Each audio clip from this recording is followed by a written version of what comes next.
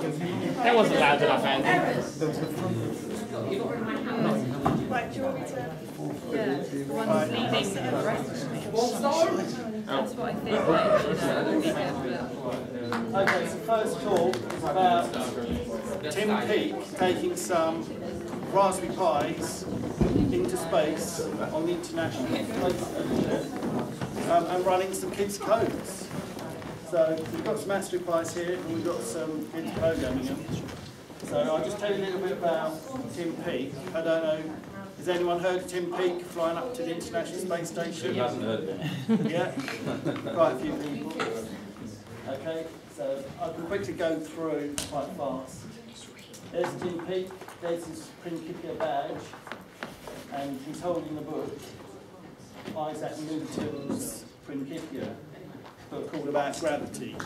So that was chosen as a little competition with kids. So I think it's a 12-year-old boy designed that. Principia being Isaac Newton's gravity book, space, gravity. There's an apple there, and if you look on the apple, there's actually the International Space Station as the shine. There's a rocket, and if you look around, just where it says Principia, if you follow it around the circumference, that's actually the flag of the UK with the red, white and blue. So there's Tim Peake and his other astronauts who are going up on mission 46. How will Tim get into space? Rocket, you probably saw that. And there it is. Well, we live on the International Space Station, and there's a picture of it. Where will he work? That's pointing to the Columbus module, which is the European Science Laboratory. It's basically a big science laboratory, plus some solar panels. And there's a close-up of it, and there's the view of it. So it's a little bit of a squash, but he's got enough room to do lots of things. And if you see, there's no tables, and there's not really any cupboards. Everything's just stuck to the wall. What will Tim be doing in space? Well, he'll be floating around, as that picture says. On the right, there's Tim Peake, and he's holding the Astro Pi. He's looking a little intently there. He's doing, bottom left, he's going to be doing some Get Fit with kids, and rocket science is about sending rocket seeds into space. So when he brings the seeds back, kids in the UK will actually grow the seeds, and they'll compare growing seeds in space, which have been in space, to seeds which haven't been in space, and see if there's a difference. A few more things he's doing. You can make a film, send your film into space. There's a space diary you can get, and you can keep track of what Tim's up to and what you're up to. Train like an astronaut, that's the one all about getting fit. Great British space dinner. Some kids have designed some food for Tim, which you'll be able to eat up there, and it's all very health and nutritional. Okay, he's doing some serious science, and that's his diary and his fellow crewmates. So it's all very planned. He has to do 2 hours of exercise every day. That's the window, you can look out, and that's Sam, who's just come back with the camera. So they take lots of pictures and they tweet them out on Twitter, and that's where they tweet them from.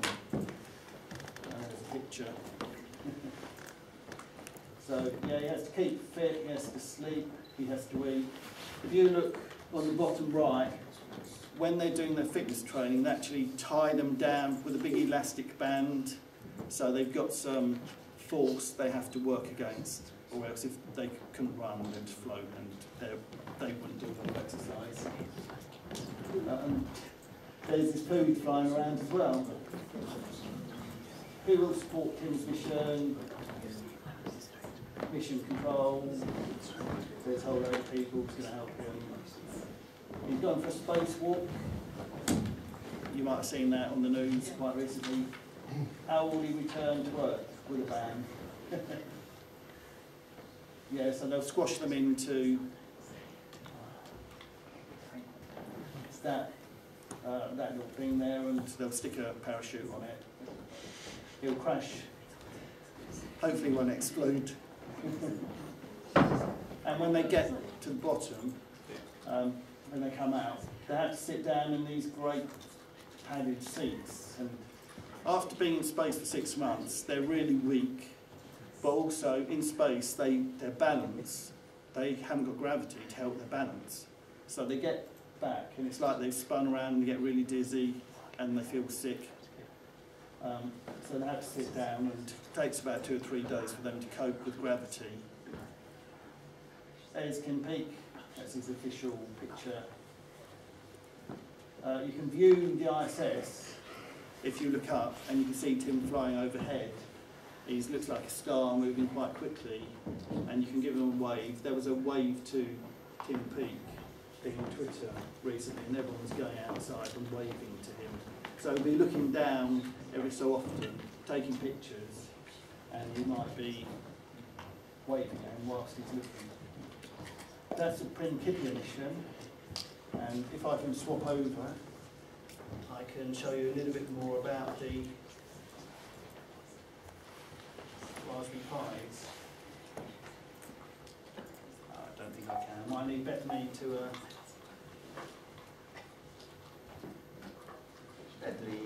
Drag it up. Drag it across. There we go.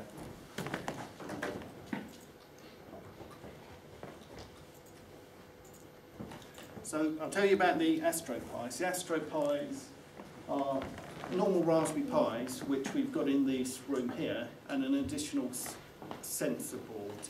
And we've got a few over there, and I can see some of them flashing away. All right, there we have a little picture of it. So there's the Raspberry Pi, and there's the sensor board. That one goes on top of the Raspberry Pi. It pushes on, and it's held. Up in space, it has a real-time clock. But the ones down here, we don't need a clock, because we can just plug into the internet. Yeah, okay. Yeah, I'll explain what's on them. So they've got an 8x8 LED display, and we've got a few flashing around here. You can program them.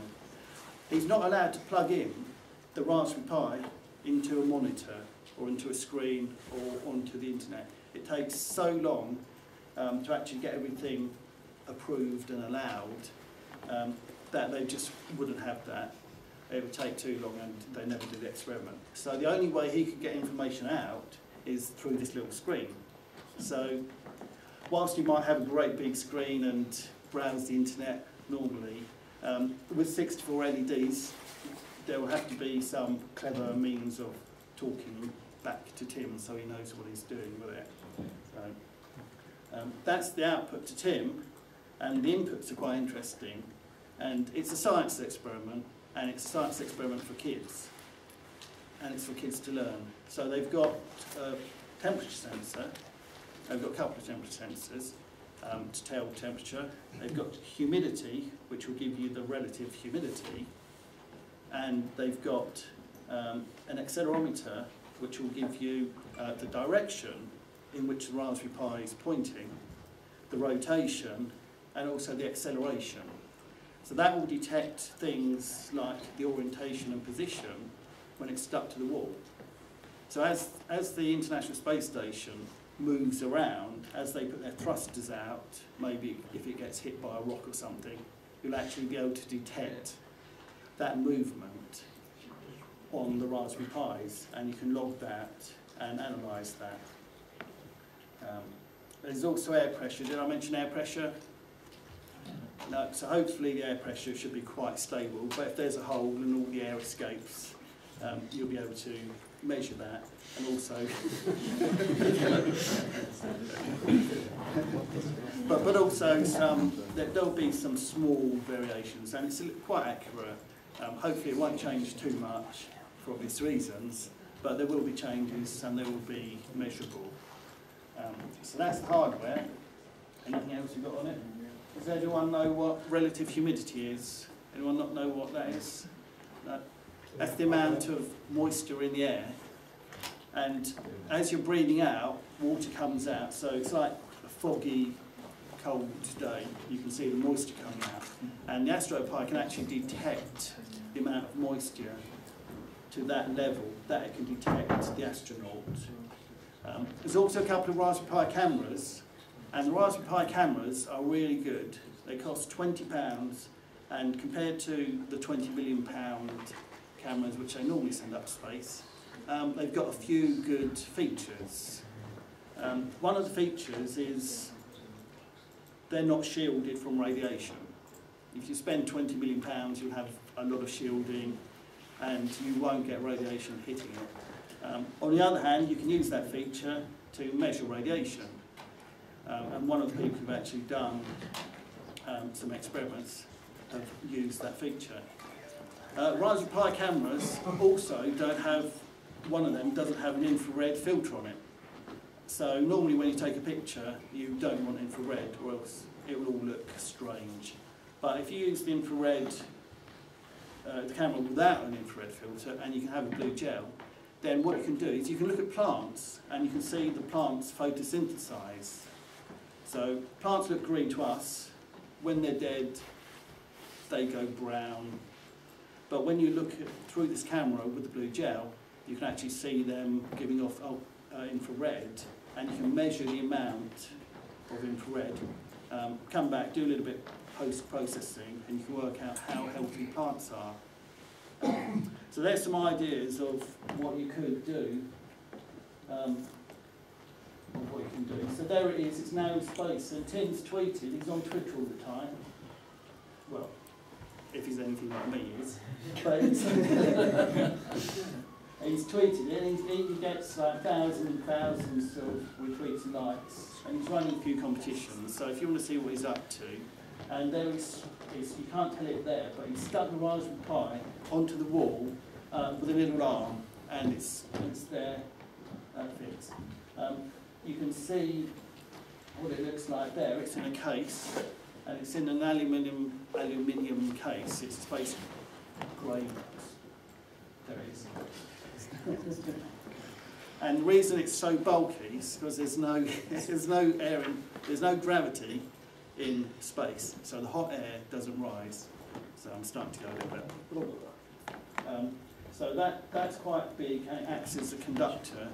And there's lots of little fins and little extra bits to get the heat away. So Raspberry Pis aren't very hot, but obviously if we're measuring temperature, we want to cool it down a little bit.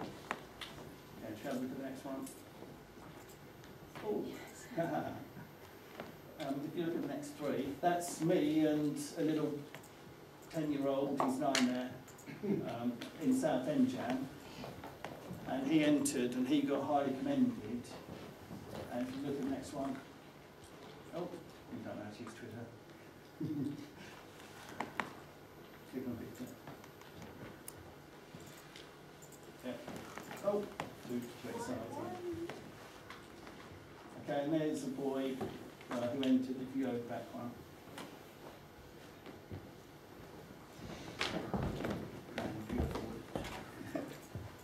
Okay, and there's 2 girls there. One's 12 and 14. One's 14, and they both got highly commended. And the first boy's just on the right there. And those 3 children, they wrote code. They got highly commended, and Tim's going to run their code on the International Space Station in a couple of weeks. So that's quite exciting. Is there anything special about the young lad? Yeah, he's a brilliant programmer.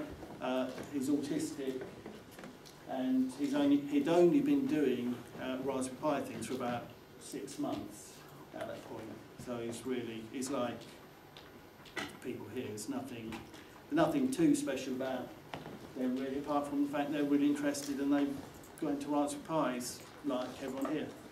So talking about people here, we've got some people playing about with the Astro Pi. Tim's going to go up he's going to go up and he's going to run experiments, and he's also going to email them back to people. So with that equipment, we can run the same experiments here on Earth and compare what happens up in space. So no one knows what the answer is, because we haven't run the experiments and we don't know, we've never had Raspberry Pis in space before. But that will be a very interesting thing to have a look at. I'll just finish off with telling you what the actual winners were, given that you might be able to run the same code and it gives you ideas. So there were some primary school kids and they came up with the crew detector. So what they'll do, the Raspberry Pi will measure temperature and humidity. And if there's a change in temperature and humidity, they think, well, Tim Peeperful and other astronauts gone in. His body's giving off heat and he's breathing out. So they'll take a photo and they'll see if it correlates between having a photo taken of potentially an astronaut or not. So they'll be able to work out if they built an astronaut detector. You might find an alien or something. I don't know. The other one was to log all these sensors, take them back, and then to put them into Minecraft. So kids love Minecraft, so what better way to actually get them excited than saying, here's all the sensors, here's all the readings. And some people have actually created little spaceships in Minecraft which can float around as well. So you'll see lots of exciting things like that happening. Some key stage 3 children have done flags. So NORAD will say whereabouts the International Space Station is, and as it flies over UK, France, it will put the flag up and then it will give a little phrase saying, hello Tim, good luck Tim, in whatever language it is. So the idea is Tim will look and he'll go, oh, I'm over England and I've got a message for England, and he'll feel really happy if he's lonely. Some other Key Stage 3 people have done an environmental monitor. So all the sensors will monitor, and if it goes beyond a certain range, it will set off an alarm and say, the door's blown off.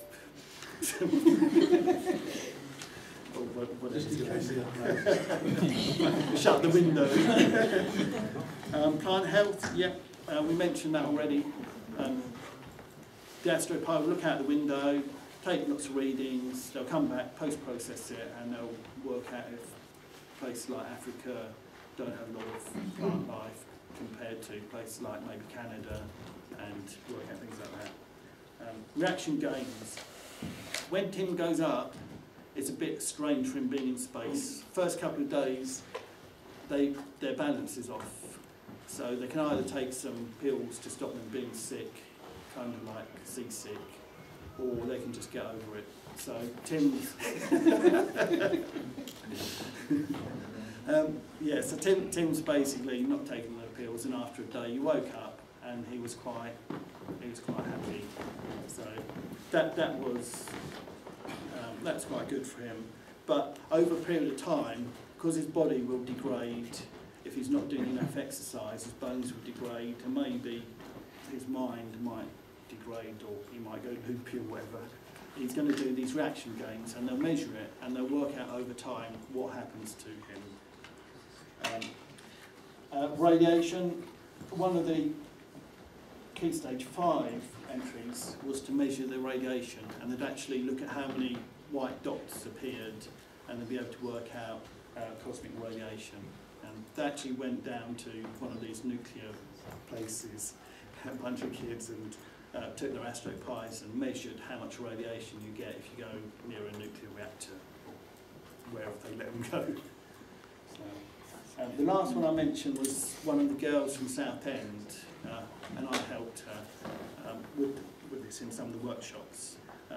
Tim will hold the Astro Pi in his hand, and then what he'll do is he'll spin around with his eyes shut and press the button, and he'll try to guess 360 degrees. So as he comes back, I did it quite well there.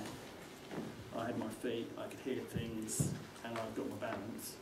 But in space, over a period of time, that may change. How will it change, we don't know. But her little experiment that she's done will do that. But she's also said, back on Earth, there are people who have problems with balance. One of her friends is deaf and has problems with balance. So not only would it help NASA, but people back on Earth, it could help. So she got highly commended for that. Her code wasn't too hard, but the science and the human biology, how she actually interacted, how people interact with space, that was really what happened and why she got highly commended. So, any questions? You said that it might be interesting to run the code here. Yeah. Is there a central repository for them somewhere where they can be? Yeah, on that website, primcomputer.co.uk and AstroPi, astro-pi.net, it'll be out. It'll be announced in the next couple of weeks, and if you want to get the latest news as soon as possible, it'll be on Twitter. Yeah, and it's already on GitHub for at least 7 of them, and the data will come out. So we can. Are they releasing the data as well? Yeah, yeah. Tim will email it down. Right. They've got the internet, and Tim's going to give some of the kids a phone call. And he'll be like, "Hi, it's Tim Peak. Your code's quite good. Can you change it so that I can get past level 2 because I can't play your game?" Or something like that. So yeah, some of the kids might get a bit of a surprise. Anyone else? No one wants to know how astronauts go to the toilet in space. Who wants to go to space? Anyone else? Yeah. Sure. Well, Femi might. So. How do astronauts go to the toilet in space? How do you go to the toilet? I go to the toilet. Well, they go to the toilet, and instead of gravity, they just have a very big fan. So that's how a lot of things work on the International Space Station. If you haven't got gravity putting it somewhere, they'll have a massive fan, basically just sucking whatever. So if they have a haircut, because they have to have haircuts, like one of the ladies had like massive hair, but the men like to have their hair cut. They have a big vacuum cleaner and clippers. So as they're clipping, the air gets sucked. Yeah. So yeah, obviously they have to. There's a lot of recycling of air because if you stand in the corner and breathe, then all the carbon dioxide will build up. So they have to have a lot of sucking of air and circulation. So, any other questions?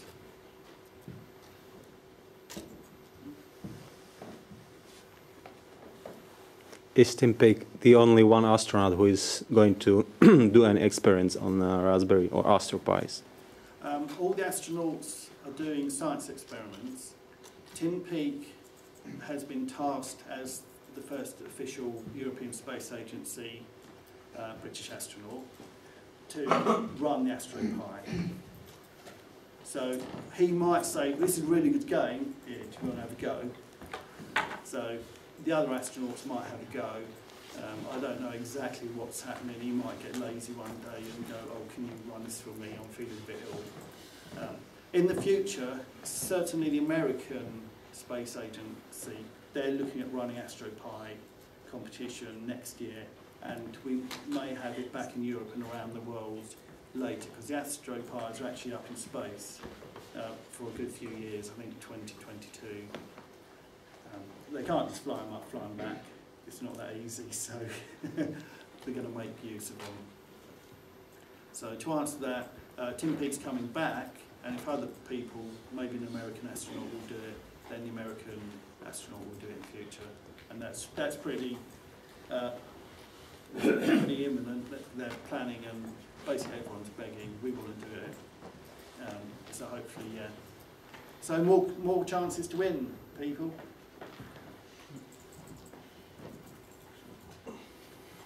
Okay, finished?